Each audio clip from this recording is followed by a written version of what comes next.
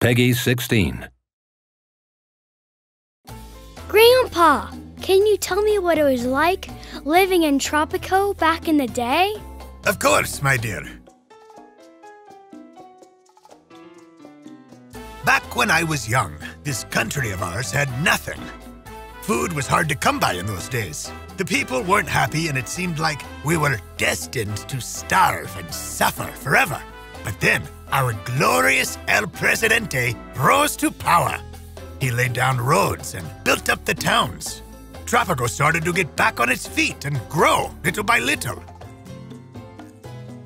We fought alongside our Presidente and gained our independence. But the joy of that victory was short-lived. What happened? Why stop? War soon engulfed the entire world, and our little country was caught in the middle of it. But that was only the beginning. After the war ended, a rift started to grow between the East and West. That was when Presidente changed. He became obsessed with industrialization. The first thing we should have done was develop garbage disposal sites and build waste treatment facilities. Alas, he did not listen. He was obsessed with building power plants. So close to our homes, too. Curse him! Puñete, no me hagas grita! Grandpa, are you all right? Yes, of course. Back then, we Tropicans had a craving for luxury goods and leisure facilities. After all, it's nice to have a drink every now and then. Life's fun that way.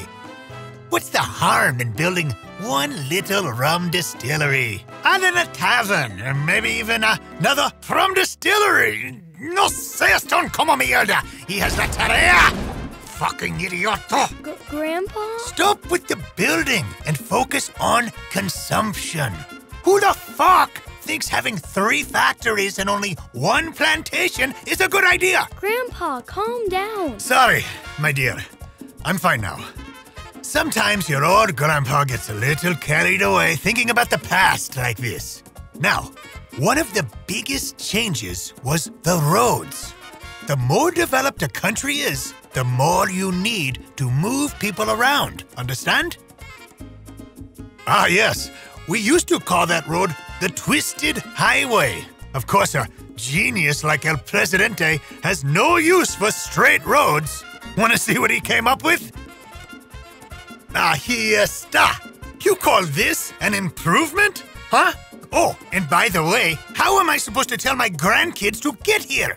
What do I just go and say? Take a left at the first intersection, then wander along the road clockwise until you get tired, and then just go straight? Asshole! And don't get me started on the buses. Oh, how about a bus stop here and a bus stop there? Total number of passengers? Cero. Ninguno.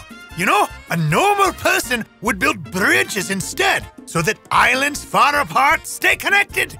If I may have your attention, You'll never guess what happened, Corruption President. is so rife, Governor. Climate change is real. ignore her, Presidente. Is this country made up of fucking idiots or what?